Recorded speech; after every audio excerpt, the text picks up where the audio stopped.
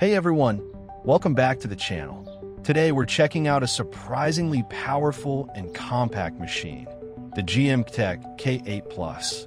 It's loaded with 32 gigabytes of crucial DDR4 RAM and a 1 terabyte crucial SSD, making it a seriously capable mini PC for both work and play.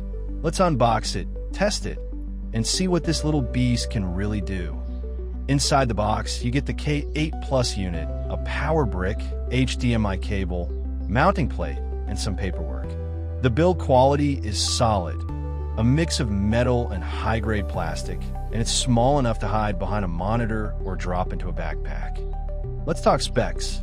The K8 Plus is powered by the new AMD Ryzen 7 8845HS. That's 8 cores and 16 threads, with boost speeds up to 5.1 GHz. Built on the efficient Zen 4 architecture, this chip brings major improvements in both performance and AI acceleration. It also includes integrated Radeon 780M graphics based on RDNA 3, which is a solid upgrade over older iGPUs, perfect for light gaming, media work, and everyday tasks. In real-world use, this mini PC surprised me. Apps open almost instantly. Browsing, streaming, light editing, no issues. Even gaming, titles like CS, Go, Shadow of the Tomb Raider, Dota 2, Red Dead Redemption 2 run great at 1080p with medium settings. And thanks to that crucial SSD, read/write speeds are fast enough for video editing workflows or game loading. Thermal performance is decent too. It stays cool under load, and fan noise is quiet. Connectivity-wise, it's stacked.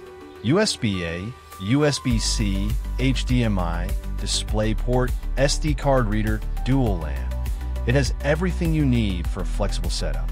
Whether you're docking this at your desk or connecting to a 4K TV, it's ready. Pros: Ryzen 7 8845HS with Zen 4 performance and AI engine.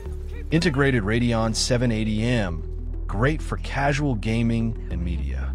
Upgradable RAM and storage, crucial parts equals rock solid. OcuLink port for external GPU, a game changer. Compact, quiet, and energy efficient.